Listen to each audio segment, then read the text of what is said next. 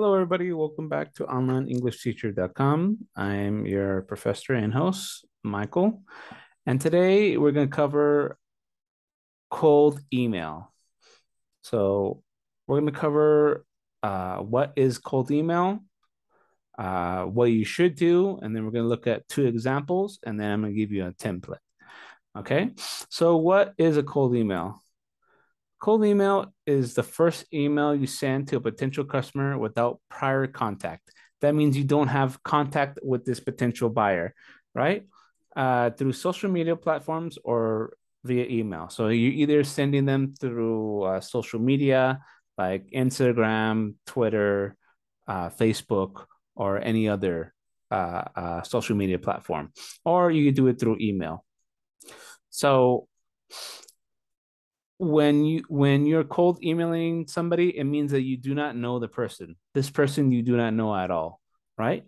Let's say, for example, that you're trying to message maybe an executive from McDonald's, and you want to get their attention on a certain on a maybe a certain opportunity that you can offer, right? So the ability to cold email is that you're sending them a message even though you don't know them, and you're trying to give them maybe an opportunity for something, right? You're trying to offer them something. So essentially you're contacting them first for the first time, right? The point of the message is either to sell, connect, or set something that you want, or get something that you want, right? We have to understand that people are busy and may not care about your cold email that you're sending to them. So if you are doing this, this is really important for people who are studying international business, right? Or people who are maybe who want to do freelancing and want to sell their services in English speaking countries. So this is for English business learners specifically. So things that you should do is that you want to make your message clear, right? You want to make it clear, just so like we talked about with how to make an email, right? When you're making a cold email, you also have to make it as clear as well. You're saying, I want to help you with this. I think I'm very valuable. You're letting people know what you want, right? You're not beating around the bush. Another thing you're doing is also you're adding value, right? By adding value, it means that you are giving them something that can help them instead of just asking for help, right? You're giving them some type of value. So make it about the prospect. So, for example, I have somebody who messaged me today on Instagram, and they asked me for something. They said, "Can you help me with something?" And I said, "No," because I did not know if I could help them, and I didn't know if it was something that was safe for me. I didn't know it could have been a scam or maybe a spam. So I said no to them because they came from a position from asking for help, like help me, and that's all you're getting is just for you to help me, right? So you're not really adding value, and you're not making it about the prospect, right? So if you're cold emailing, you have to give some type of value, and you have to make the prospect care because you're helping them, right? Another thing is that with cold emailing, let's say that you message somebody and you don't hear from them for a while, and you message them again, and then you keep messaging them and keep messaging them and keep messaging them. This is something you shouldn't really do because that's not good business ethics, right? You can have a follow-up email. It's okay to message them maybe a couple days later and follow up, say, hey, I haven't heard from you. I'd like to follow up with you. Please contact me here, right? Please let me know if you like to talk, right? It's okay to do that, but it's not okay to spam people over and over and over if they don't reply to you.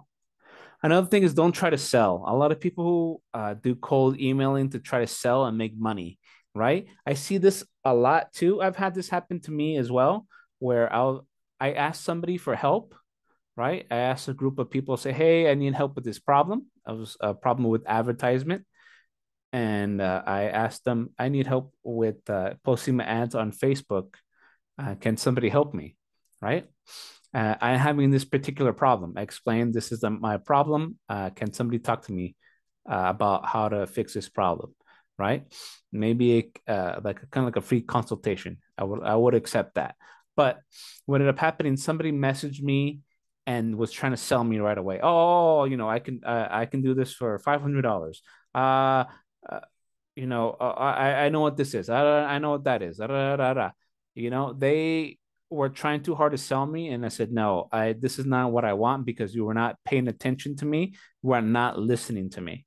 Right. So when you're sending a cold email, it's not about you making money. It's about you having an impact. Right. And I see so many people from undeveloped countries do that a lot when they're trying to do freelancing or when they're trying to interact with people from, I guess more developed countries, right? It's not that it's wrong or it's bad. It's just that it's just a bad habit that people get into, right? So try to come from a position of you helping people and adding value, right? And not trying to sell. Another thing is don't write too generic, right? You want to be very specific. You wanted to make it specific towards the person that you're writing towards, right? Another one is use proper grammar, right? If you need help with grammar in English, you can always contact me. I can help you guys out, right? But if you're speaking or in typing that's incorrect, then your message that you're trying to convey to the person that you're trying to connect with will be bad, right? So if you don't have proper grammar with your writing and with your speaking, with your spelling, or etc., then your opportunities are going to suffer. Okay, so here's an example. I'm going to give you guys two examples. So this is a person just kind of contacting the business and saying, "Hey, I'm reaching out because I know something and I can help you with this." Right? That's fine. That's a good way of doing it. Hey, business name. I hope this email finds you. Well, I'm reaching out to you because I know you guys, or let's say Facebook, doesn't have a social media page yet. My company, let's say Easy Advertising, actually runs a social media page for businesses like yours.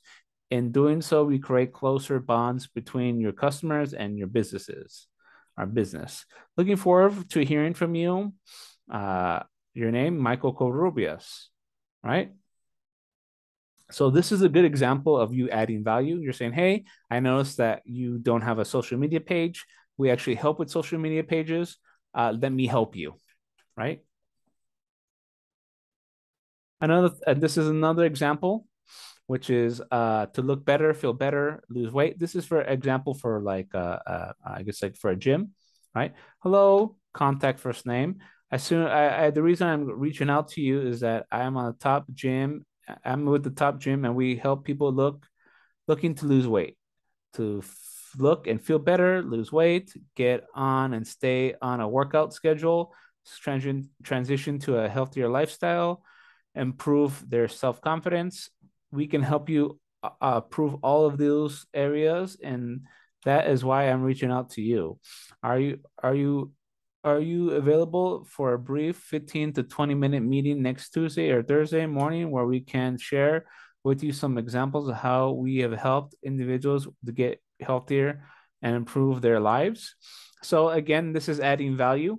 Like I said, a lot of people, when they message people, they're asking for help. Like the person sending the message is asking for help, where it should be you are offering help. You're giving help to other people, right? You want to give help, not ask for help, right?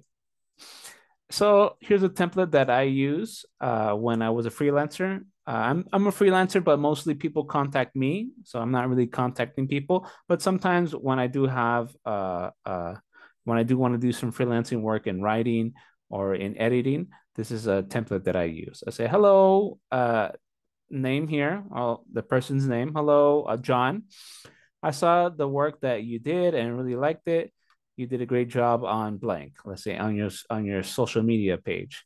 This may turn out to be good for both of us. I spent a couple of years helping people in advertising, creating copywriting, and making content catchy that so that it gets more clicks and more views. We could work together if we talk and come to an agreement via phone or Skype. Does this sound reasonable? Let's discuss on Skype or phone. Here's mine. Fake 123. This is a fake Skype number. What are yours? Right? What's your information? And then you can just say, best regards, Michael. Right? So this is a way you would structure your, oh, I guess it's not really deleting. This is a good way to structure your cold email, right? You're offering value saying, hey, this is who I am. I'm here to help you. This is my experience of me helping people. We could work together. Contact me this way. What is your contact? Hope to hear from you soon, right? Let's say hope to hear from you soon. Best regards, Michael, right? We have our opener, we have our body, and then we have our close, right? So this is how you make a cold email. I'll be making more of these in the future, especially because I want to help international students, especially with business international business students. So if you like this content, please like this video, share the video, and also subscribe to the channel. I like to make these videos as well. And if the more that you like these videos and subscribe, the more content I'll be making, because I really do enjoy this and I really want students to learn, and to get ahead in life by learning English and learning to use English as a tool for success. Okay, so I hope to see you guys in the future. Take care and have a good day.